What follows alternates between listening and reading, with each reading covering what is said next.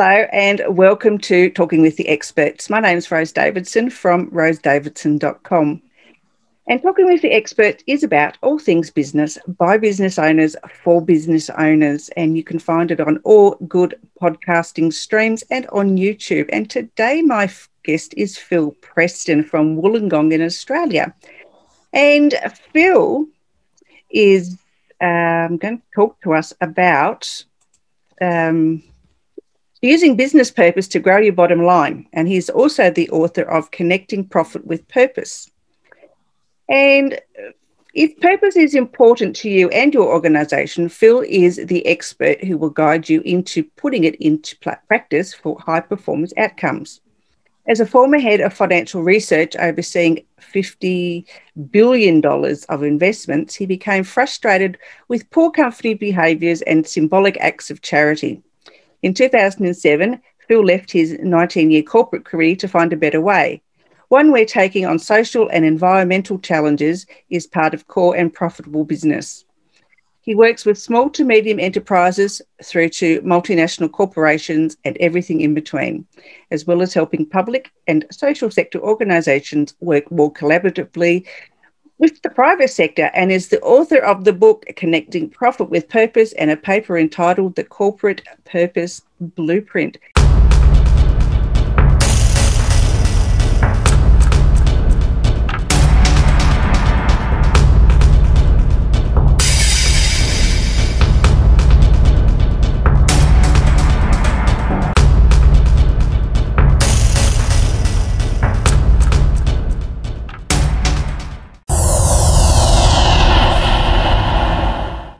Talking with the Experts.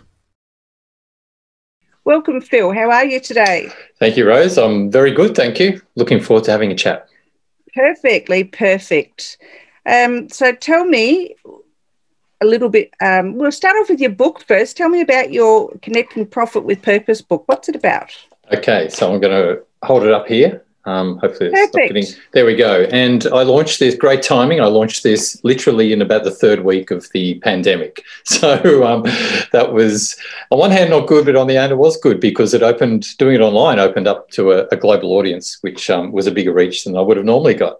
But what it really comes from is a bit of a journey I've had, which I'll just touch on some highlights, is looking at corporate social responsibility and philanthropy from a business perspective. And whilst they're all necessary things and things that businesses have to do for certain reasons, they're not the sorts of things that are going to solve climate change or homelessness and take on some of the really big issues we're grappling in the world. So as we know, if you want business to care about something, connect it to their profitability. And if business can see a way, and we're business owners as well, if you can see a way to grow your profits or cut your costs, then that's an opportunity. So I've honed in on this, I guess, area of initiatives that actually are good for society, good for the environment, but also add to your bottom line. And apart from in the book actually detailing some examples and, a little bit of the principles behind it, I actually give a bit of a how-to. How do you actually identify these opportunities? Because, they exist in many different places, but there's no guaranteed recipe that will give you the answer. There's a process you have to go through. So I think in summary, that's what the book's all about. Yeah, I do agree that corporations or small business have to leave a social footprint of some type. And obviously it does connect to their bottom line, and they don't do it for free or for the joy of it or for the fun of it. But yeah, they do need to leave a social footprint somewhere and an environmental footprint as well. I mean, in a clean way. I'm not saying they leave a mess, but that's my thinking. I'm a bit of a greenie in the fact that I like to recycle stuff. I like to repurpose things, just because our Earth is only limited to what it can take. Yeah, and I think that the opportunity is if it is profitable for you, you're going to keep doing it as well. So that actually adds to the impact you're going to make. And so I get really excited when companies find a way of solving big challenges in a profitable way, whether it's an environmental opportunity or something on the social side. So a really good and quick example is a lawyer in Brisbane, as part of a legal practice there, mainly in family law, dealing with a lot of divorce situations. And what she realised was that the average cost, I didn't know this, I don't know if you did, the average cost, legal costs in a divorce case are around $100,000. So that's a huge cost on a family unit if they're breaking up. And that's a big social cost as well. And she was turning away 6 out of 10 prospective clients because they couldn't afford that sort of fee. So instead of people having to pay $100,000 or walk away, she came up with an innovative online system where people for less than $1,000 can go on, and it won't suit every case, but for couples that are sort of getting on okay or can work their way through the system, it actually works for them at a very low cost and they get a result. So that's a great example of her finding an alternative way to grow her business by creating this alternative product. At the same way, making a huge difference in the economy. So that's sort of amazing, and that's someone finding a market opportunity in a social challenge.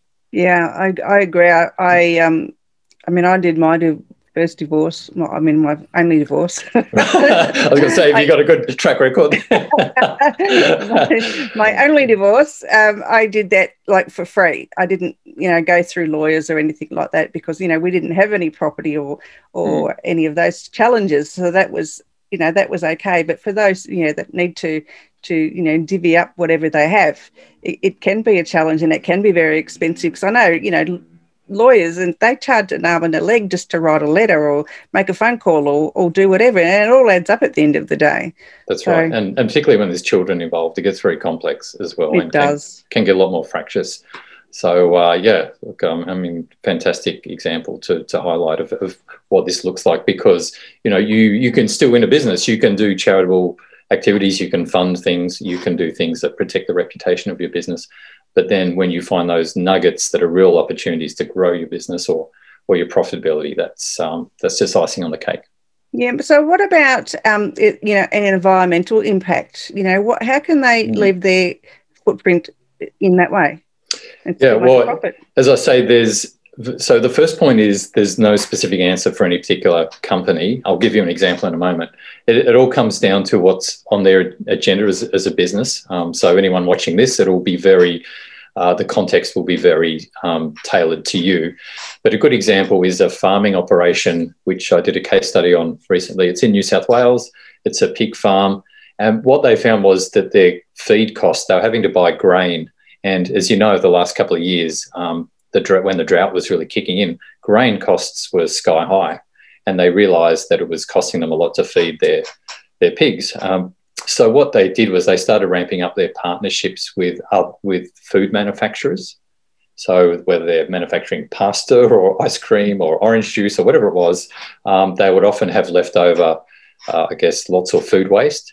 And it was actually costing those food manufacturers money to take it and dump it in a tip. It was costing them something like $300 a tonne on average.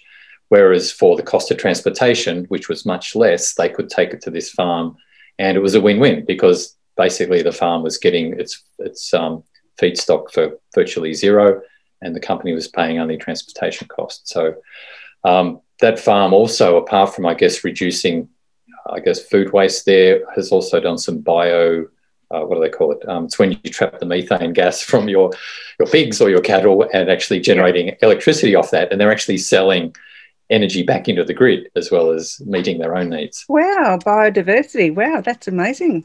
Yeah. And look, I'd love to say these things could just happen overnight, but quite often you find these businesses, you do have to do a little bit of work to get these, because they're like any business challenge or business initiative. It takes a little bit of work to get it there, but once you do it, the benefits can be enormous. In the case of that pig farm, they cut their, I forget the exact figure, something like their margin increased by something like 20% as a result of lowering that cost. Wow, that's really great. Yeah. So how can, a lot of people here are small business owners, the ones that are listening. I know that there are others, but mainly small business owners. How can they use their business purpose to grow their bottom line? Yeah, so the best starting point is to make sure you're on purpose, or you understand your purpose. And I'm not saying people don't, that, as you know, sometimes you get embroiled in your business, and it's hard to see the wood for the trees sometimes. And we can think about business more as an activity than thinking about it in terms of the social benefit we create or environmental benefit out the other end. So if we think about, let's say, a cafe, it might be tempting to say, well, you know, we exist to serve coffee and cakes. And that's a very activity-based way of thinking. It's probably true, it's factual. However, if you start thinking, say, the dimension could be where we exist to help, you know, refuel our community and help people connect and grow, then that might bring a different line of thinking to what you offer your customers, assuming that's what your customers are looking for and what they want. It could be other things as well. But you could be that connector. You could help them grow personally. You could have other offerings that go beyond just the basic coffee and cakes. So it's the first step is really making that transformation, saying, okay, what does that purpose look like? And that's the first step. Okay. Oh, sorry. I wasn't prepared for you to stop there. I was really intrigued at what you were saying. I can keep talking if you like. Let's do. Yes, it's very interesting. So the second step is then about bringing some structure because, and you love this, coming from look, I was in the corporate world for quite a while, and what we would do, we would go away on an offsite session once a year. We'd reaffirm or change our purpose, and we'd come back to work and completely ignore it for another 12 months and go back. Everyone would go back to what they're doing beforehand. But the evidence is compelling that the high-performing companies, and this is borne out by a lot of global studies, that the truly high-performing companies have purpose at their core. So what you've got to do, apart from come up with a good statement, you know, that's not enough on its own. You've then got to embed it in your business. And the most important audience is your staff. Clearly, your customers are important, but your staff have to believe in it because that's when they'll get excited, energized, and actually bring their best selves to work every day. They'll probably go over and above. There's a fantastic book, and I can't quite reach it. It's on my bookshelf behind me, called Tribal Leadership. And it was written about 10 years ago now, but it's fairly timeless. And the authors went out and looked at a range of companies, and they found the ones that really got that high-performance culture were the companies where the team thought they were there to deliver on a higher mission than just making money. So yes, if you embed it through your business, it becomes a case of, well, if you're pursuing a social benefit for your customers, then basically your products and services probably will never become obsolete or redundant because you're always tapping into what's needed. And it's a case of, if you deliver that purpose and deliver on it well, you'll grow your bottom line as a consequence, rather than saying, how do I grow my bottom line? And then maybe I'll give some back afterwards. It's sort of changing that dynamic around. Yeah, I think it might be a bit of business mindset too. I mean, it doesn't cost a great deal to help somebody else out. And you're right about the staff. What Richard Branson says, if you haven't got happy staff, you haven't got a happy client. So. That's right. The other thing I've found here is that we often think of, if there's a business owner watching and saying, well, that sounds great, but this is going to cost me money to do this. The answer is, well, in many cases, not. It actually is often just about changing the way you do things. It's more often about process change than it is about investing dollars. And a very quick example there was around some real estate agents who were helping to reduce unnecessary tenancy evictions in their area, because sometimes tenants have social challenges. There's things going on in their life, mental health challenges, illness, losing their job. And in that situation, if they're falling behind, it's worth supporting them and trying to keep them in a tenancy. And along the short of it was, the real estate agents didn't need to spend any money doing this. It was just making connections at the right time, and it helped them grow their bottom line because they weren't, going through an eviction process. It's hard costs and soft costs on their business. It means their clients, the landlords, aren't as happy, and so on. So there was a big win-win out of that as well. Yep. Yeah, it doesn't hurt to diversify your business and be kinder to other people. It doesn't really take that much. It doesn't. It takes, as I said, it helps if you sit outside a business, often to help businesses do this. So I'm not just talking about myself sitting outside of business and helping them. But one of the great things you can do, I think, as a business owner is talk to as many people who interact with your business as possible, because quite often they can identify some of the true strengths that go on, or things that you're really great at that you might not see because you're either too close to them or you just haven't recognised them. Yeah, I agree. We used to own a small business in Queensland. It was a food retail business, and it was a fish and chip shop. And, you know, honestly, we thought we were doing a wonderful job, and the food most of the time was great, except for when the staff were there and we weren't there. And, you know, someone was brave enough to come and tell us that the food was crappy. So, you know, but we didn't know. Yeah. Because, you know, so, you know, it just takes someone to stand up and speak out. And sometimes, you know, it can be a staff member, it can be, you know, one of your clients, or, you know, it's got to be a stakeholder, obviously, that's got some investment in your business, because no one wants to see a business fail. That's right. And by the way, when I'm next in your part of the world, if you can recommend any great fish and chip shops, that'd be good. Oh, I don't know any in Tassie. Don't you? Come on, there must be some in Tassie. I haven't invested. Oh, well, Ristonvale actually has not a bad one. I like their potato cakes. They're quite yummy. Oh, okay. There you go. That was a staple when I was going through university, the potato cake. Yeah, potato cakes, yum. Yeah, so tell me, where can we find your book, Phil?